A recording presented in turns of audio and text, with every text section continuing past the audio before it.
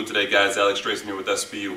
One exercise that most trainers take for granted is the push-up. They believe that most kids can do a push-up, and if they can't do a push-up, they tend not to give them a way in which to do it better. So today we're going to demonstrate our push-up from an elevated position by increasing the angle. You just make it a little bit easier, there's a little less weight on the hands, makes it a little easier so kids who are learning the push-up can learn to do it properly. So we're going to do it today from this bar. A couple of teaching points that we're going to go through with each athlete when we do a push-up. One is to make sure that our shoulders are back. We don't want those shoulders to round forwards.